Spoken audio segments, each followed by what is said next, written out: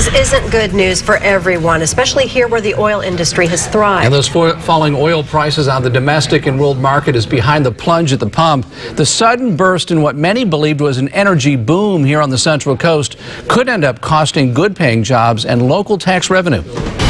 Is it making a difference in your life? Yeah. How so? Because instead of spending $75, I'm going to spend $40. So how about these gas prices? Oh, I love them.